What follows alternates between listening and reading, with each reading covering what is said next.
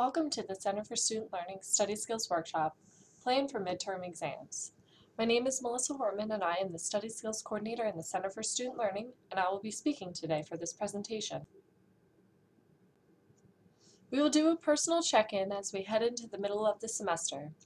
We will check in on your time management and how you can manage the little time you do have during this time of the semester while addressing how and what to multitask on.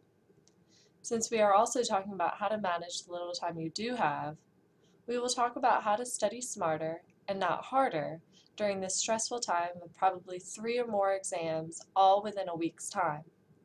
Finally, since it is such a hectic time of the year, we will also look at if you are stressed and how to ease that stress in your life in easy ways. You may not have exams titled as midterms, but the midterm time in the semester is very stressful with a lot of tests and assignments falling all within a short time of one another.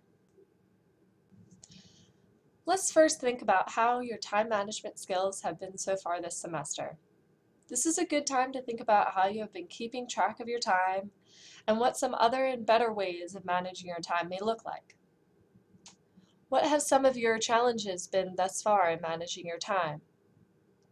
What are some successful tactics that you have found useful in managing your time that you want to continue doing?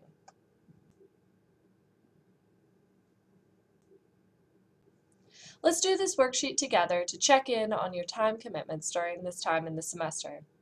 You may be surprised about where your time goes. You can print out this worksheet from the slide, access it on the CSL's online library, or find a handout in the CSL. Read down the left column of tasks that you may or may not do on a daily or weekly basis. In the next column, write out the specific number of hours the task may take you, such as number of hours you may sleep a night. You want to write out 6 or however many hours of sleep you get a night. If there is a times 7 next to it, that is to get the total number of hours a week this task takes up. Do this for all of the tasks and add up your number of hours to get a total.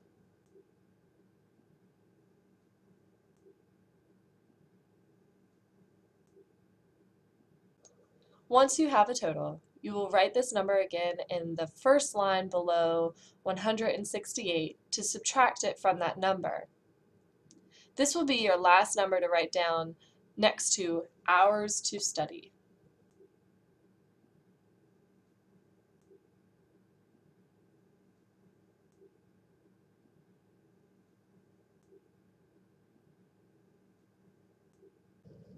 You can now see where your time goes and how much time you have left to study in your week.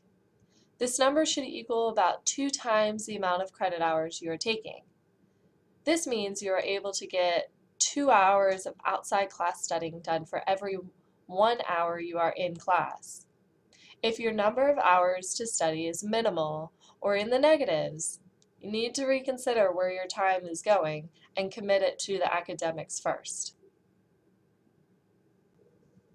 This is a good check-in to see where your time is going as you are very busy with academics and other commitments right now.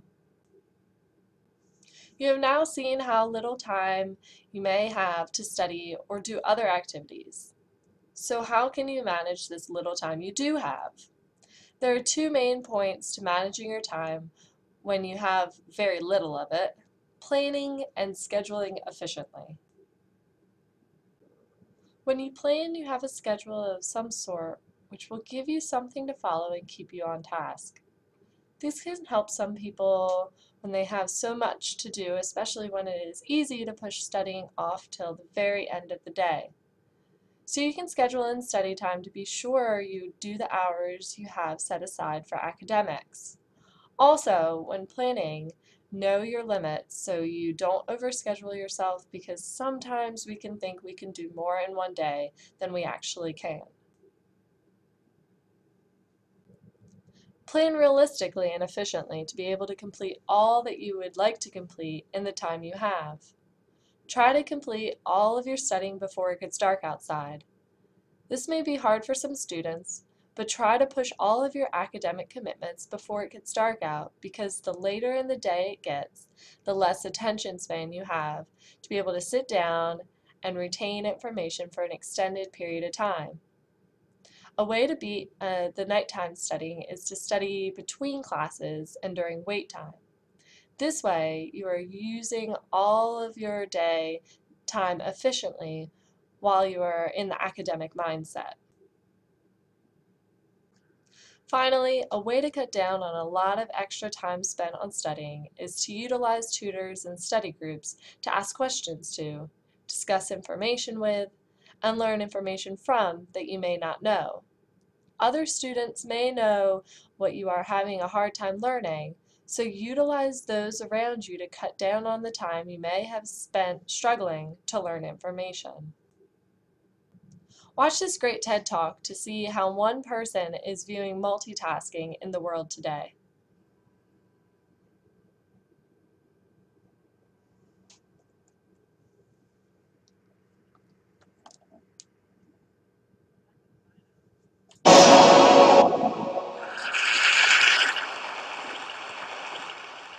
I'm a designer and an educator. I'm a multitasking person, and I push my students to fly through a very creative multitasking design process. But how efficient is really this multitasking? Let's consider for a while the option of monotasking. A couple of examples. Look at that. This is my multitasking activity result. So trying to cook, answering the phone, writing SMS, and maybe uploading some pictures about this awesome barbecue. So someone tell us the story about super taskers. So these 2% of people who are able to control multitasking environment. But what about ourselves? And what about our reality? When's the last time you really enjoy just the voice of your friend? So this is a project I'm working on, and this is a series of front covers to downgrade our super hyper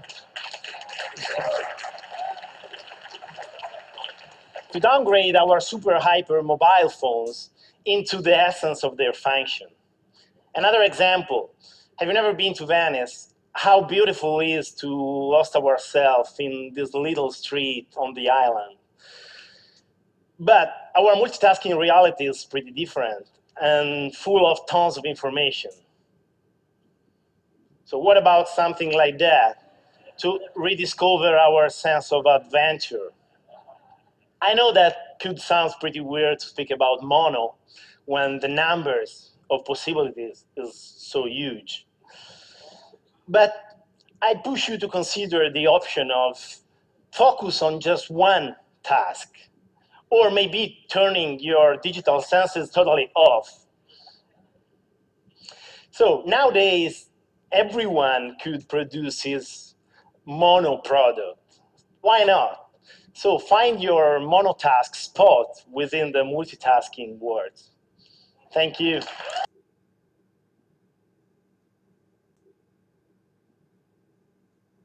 The video spoke about monotasking as a way to really focus in on one task at a time and be in the moment with it to truly understand and enjoy it.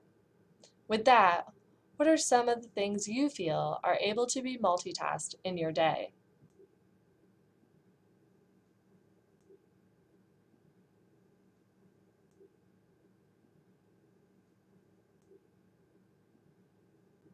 Included on the slide are a few ideas of things that could be multitasked. These are very easy tasks that do not take critical thinking. However, when you are at work, in class, or studying, you should not be multitasking because of the amount of critical thinking and effort these tasks take. Multitasking tasks such as studying could make the task take up to 3 times as long to complete. Take the multitasking quiz online to see how good you are at multitasking difficult tasks. Since your time is limited during this time in the semester, you want to be studying smarter and not harder. You've taken a round or two of exams already, and you have hopefully experimented with some different study techniques and test-taking techniques. Know what you did incorrectly from the other round of exams and try to fix it for this next round. Another way to study smarter is to chunk information as you go. This will make it so you have to go back and review as you study. This is a much better way of mastering information before you move on to another topic. The last tip to study smarter and not harder is to implement multi-sensory learning into how you are learning. When you are just using one sense while studying, you do not retain as much information as you would if you used more than one sense, which you can see on the triangle on the slide. You can see that teaching others can help you retain about 90% of the information.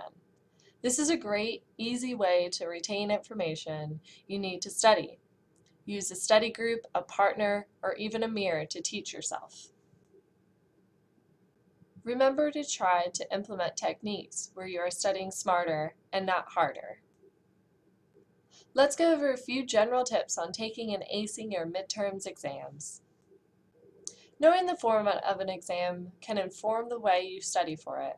Just as with recall sort of tests, such as multiple choice or matching, you can study in recall method with flashcards or practice tests. Studying is much more than memorizing or regurgitating information on a test. Study enough to be able to apply information on your test. This may take a little bit more time and effort, but you will feel much more confident in the material applying it to the questions you may not have been able to just memorize the answer for. When you get your test, do the easy questions and questions you know the answers to first. This way you can build confidence and possibly gain information to inform other questions that are more challenging or that you may not know the answer to.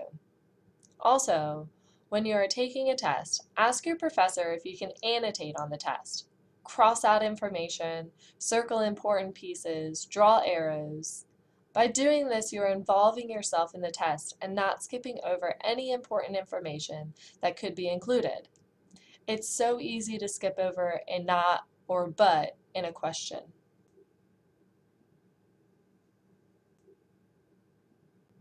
Finally, watch out for faulty logic when taking a test. Your professors aren't out to trick you, but they want to make sure that you know the correct answer, so watch out for faulty logic to make you rethink your answer. These are very easy techniques to implement into your repertoire to be as successful as you can be on your midterm exams. Finally, today I want to discuss stress.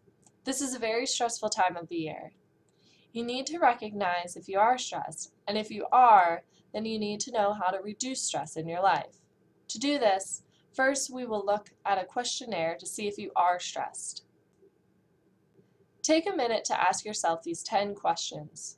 Write yes or no for your responses to each of the questions, and count your total responses for both the yes and no answers.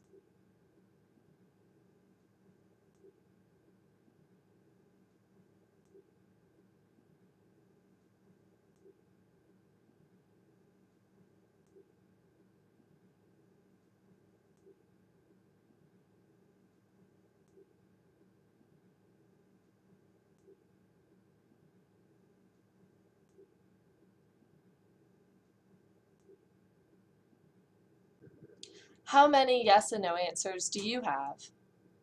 If you are within the 5 to 7 range of yes answers, you are mildly stressed.